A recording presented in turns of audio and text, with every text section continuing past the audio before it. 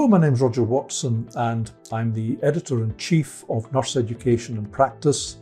That's an academic journal published by Elsevier. In this session, I want to talk to you about some important guidelines for reporting research.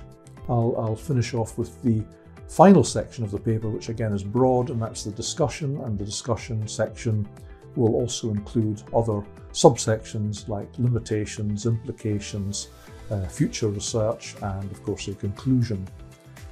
Now, people find discussions difficult to write, and I always advise that a discussion should be written as follows. Start off by saying, this study set out to investigate, alleviate, or whatever you set out to do. Restate the aims of the study, and then say, this study found, and give the main findings, maybe 3 or 4 of them, possibly under bullet points. Now, those bullet points should provide the headings for the discussion under which you discuss the actual findings in the light of the literature that you refer to at the beginning. So that's a good way both to begin a discussion and to give it structure, and to make sure that it's flowing logically from the beginning to the end.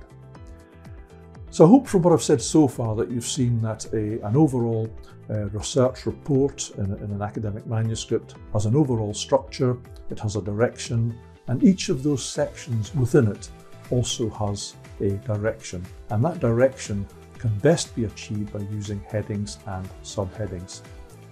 However, you do have to make sure that the appropriate material goes under the appropriate headings.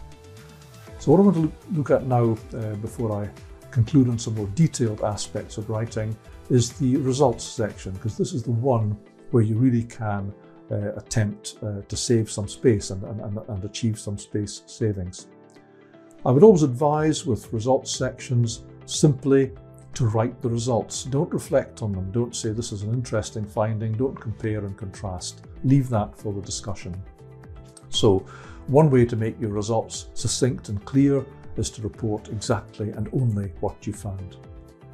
Try to put as much material as you can into tables, and if you're in any doubt about how to present tables, then have a look at the journal, have a look at how other people have done it and copy that method. That's not plagiarism, that's just common sense. So look at how it's already been done.